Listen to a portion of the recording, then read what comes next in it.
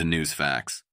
Well, the Secret Service Director, Kim Cheadle, is speaking in front of Congress after the failure of protecting Donald Trump at the rally. Well, let's see if she will be transparent. Chair now recognizes Ms. Marjorie Taylor Greene from Georgia. Thank you, Mr. Chairman. Ms. Cheadle, I'd like to remind you that you're under oath. The site team has a senior supervisor, an advanced team, a protective intelligence team, a counter sniper element, and detail. Who was the agent in charge? How long has she been the agent in charge? And what is her Secret Service background? So I'm not going to provide a name. Why not? You're here to answer our questions. This forum, I'm not going to provide names of. You stated in your testimony, you said, I am here today to answer your questions. That is correct. Answer the question. I'm not going to provide names of our personnel. Why not? Today. The American people are demanding these answers from you today, Ms. Cheadle. I will do the best to provide you accurate information based on the facts that I have at this time. You're not answering our questions. The advance element coordinates with other intel or law enforcement partners, identifies threats and weaknesses at the sites and movements. We'd like a copy of the advance report. Have you brought it here with you today? We will comply with the request for the documentation that has been requested. When will that be, Ms. Cheadle? Because you should have brought it today. I am certain that our personnel are working on obtaining all of that documentation. I don't believe you, and neither do the people watching this hearing. You're not doing well, as Mr. Moskowitz informed you. You've been sitting here for over 3 hours, and I have you know the entire country is demanding you resign and demanding that you be fired if you do not resign. Things are not going well for you. You need to answer the questions.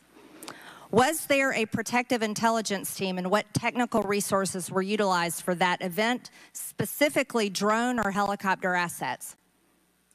There were a number of technical assets that were deployed for that event, and there was a protective intelligence team that was assigned to that event. Why was Crooks able to fly a drone over the entire area the day of the rally and the day of his assassination attempt? To my knowledge, he did not fly the drone over the entire area. How did he fly a drone over the area, period? Any part of the area?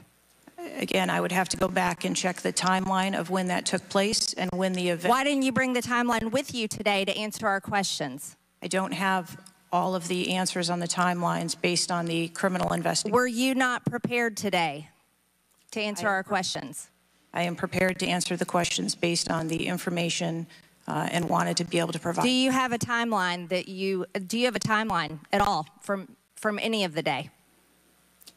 I have a timeline that does not have specifics. That's shocking.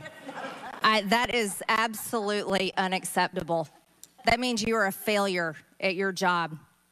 Let's talk about things that are prohibited in Trump rallies. And I've been to a lot of Trump rallies.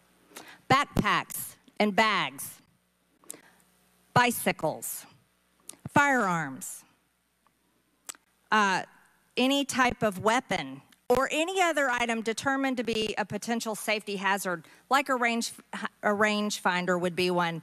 At 5:10, Crooks is first observed by one of the snipers, AGR Sniper 1, at the building. 5:10, President Trump was shot in the face at 6:11 p.m. 5:28, AGR Sniper 1 takes a picture of a bicycle and 2 bags. Those belong to Crooks. 5:32, AGR Sniper 1 spots Crooks looking at his phone and using a rangefinder. 5:55, Butler ESU Command confirms receipt of photos and states they have been relayed on. 6:05 p.m., AGR Sniper 1 later communicates that Crooks is seen moving northeast in direction of Sheetz and that Crooks has a backpack.